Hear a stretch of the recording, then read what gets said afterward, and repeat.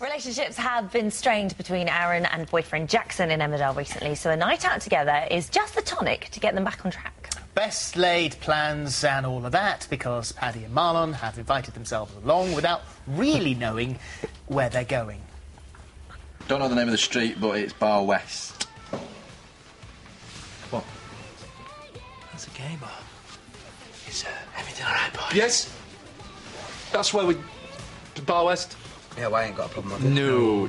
Oh, really? Must be one of those nights. All right, no worries. Are you sure there's not a problem because it's a gay bar? What? No, it's good. Because gay's good. Gay's great. Gayer the better. Of course, unfortunately, because it's Soapland, it will end in disaster, but more about that in just a moment. First, welcome to the multi-award-winning Danny Miller, who plays Aaron, and also award-winning Mark Charnock. Hello. Who is Marlon Dingle. Welcome. Let's start with the awards, first of all, because I have a feeling that, that those voters who voted at the Soap Awards were riddled with guilt.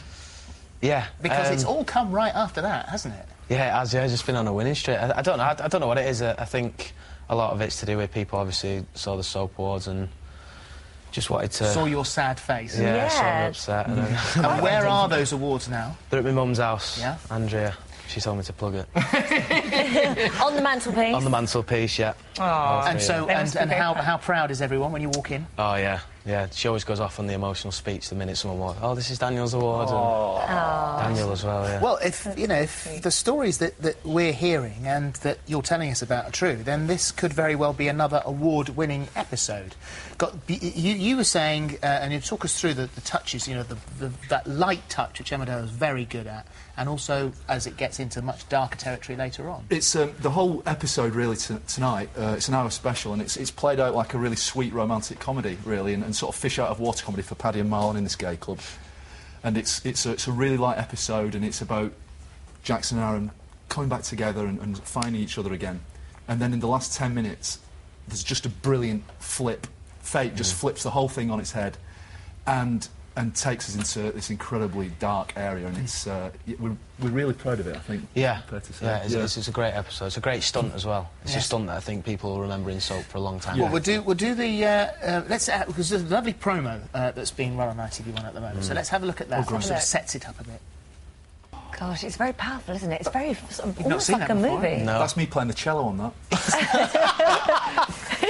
Is it? Yeah. Well done. We double up. Yeah. So how? I mean, the effects of this was like a one-take wonder, wasn't it? The actual crash moment. We did it. The actual train going into the car we did once, but we had to do.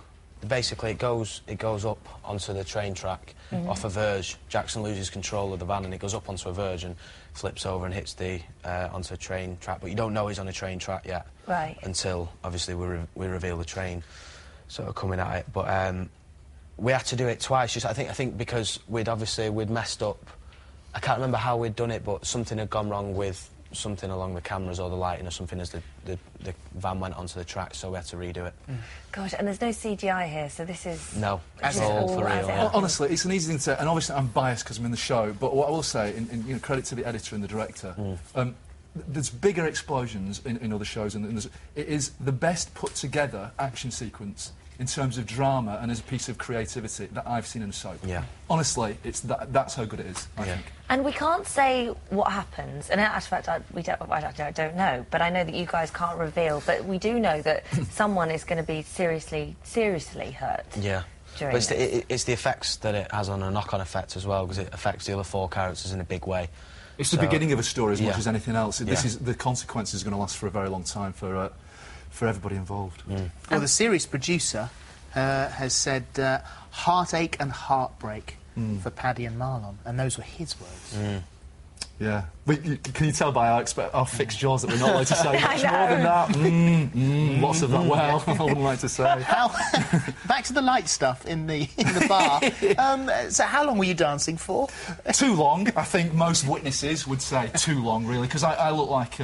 well, what they do is, of course, on these shoots, they play the music real loud so you know what you're dancing to, and then they say, stop the music and action, and you're dancing, in my case, like a baby giraffe on ice in silence. And they'd had loads of really good-looking models and stuff, and there was just, in the middle of them, there was just a functioning chimpanzee throwing shapes. So you laughed for 72 hours? Yeah, we did. It was a laugh. Yeah. It was 3 days. I just said, oh, my character wouldn't dance and got away with it. Got away with it, swerved it. It was great. Very good. And what sort of... you've had quite a bit of support, haven't you, for the character, for the story? Yeah, I have. I've had sort of both publicly and, through different people. Sort of Anthony Cotton's helped me out a lot and sort of said how he felt when he was experiencing that stuff. And Paul O'Grady as well. He's done, he's been very supportive and... said quite a few things. He does. Yeah. He does. He's great as well. Marlon's set to have a bit of a tough time, hasn't he? His relationship's going to be tested with Paddy over the sort of...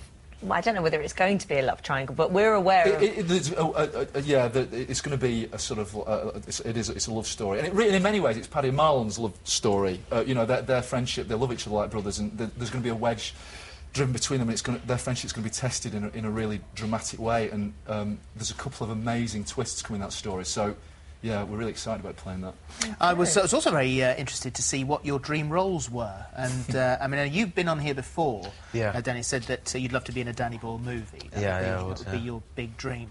But yours, Mark, is I think, achievable. It's doable. You'd like to be Spider-Man. Do you know, when you say something in an interview as a joke, and it gets picked up and becomes a headline, right? Yes. That's what imagine me...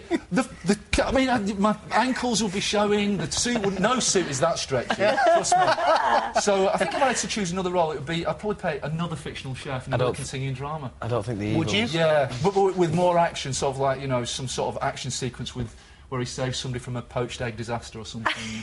I don't know what you think. Eggman or something. Eggman. There Got it a is. ring to it. Yeah, with a yellow kind of dot and an E in it and white for the rest. So you should You've got never this have all these ideas worked out loud. Just write them down. Some producer somewhere is thinking, this is a goer. Let's have a word with Samantha, who's got some questions for you in the hub. Lots and lots of questions from the viewers. Jade on Twitter wants to know what the fans' reaction's been like to the build-up to tonight's episode.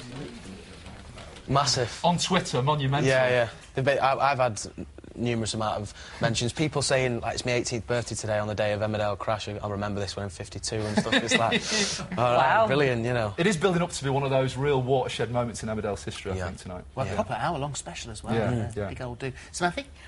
Kelly Sanger's got a question for Mark on Facebook. Can you cook in real life like Marlon can? Yeah, in fact, I had 2 Michelin stars for a while, but they went by the by the more I started to focus on Emmerdale. No, I'm all right. I can...